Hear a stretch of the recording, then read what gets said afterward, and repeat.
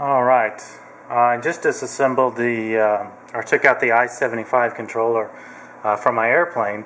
The BEC cut out in the middle of a flight, and somehow I was able to get it landed. And then a few days later, the service advisory came out about the loose heat sinks. And what I had noticed was that the heat sink seemed to be a little loose. It's hard to tell.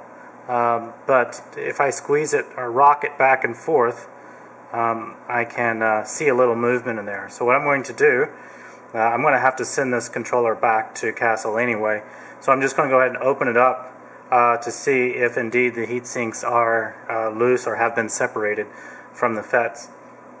So I've never opened this up yet. So what I'm going to do is just peel the labels back and take the caps off.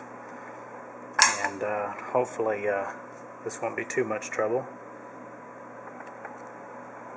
The caps kind of hold the labels in place, and the labels are then holding the two halves together. So hopefully I will be able to get these caps removed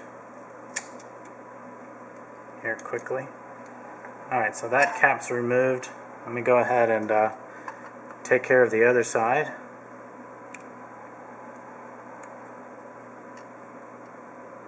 Oops, looks like I cut that label a little bit. Not a big deal. I'm going to be sending this back to Castle anyway.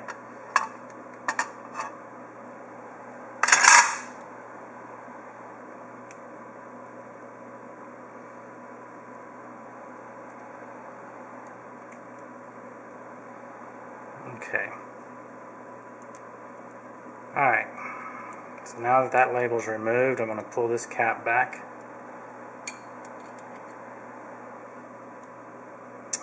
Bingo. As you can see, these two heat sinks are clearly separated. It looks like the glue joint here has failed.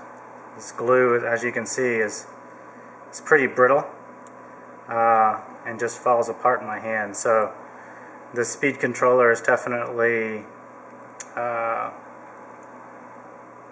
not bonded together with the glue that they provided.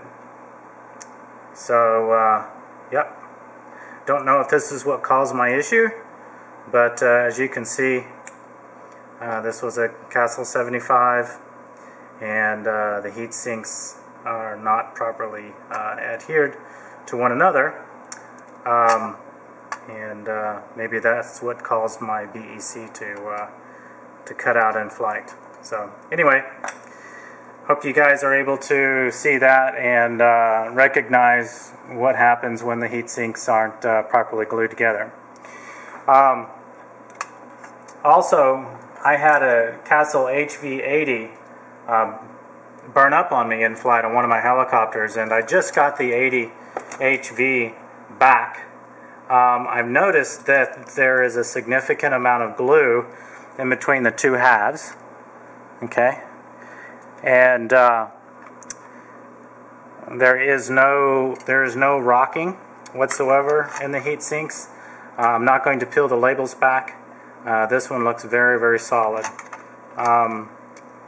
So they've definitely, it looks like they're even using a different type of glue. It's darker than the glue on the I-75. So let me get a closer zoom in on that.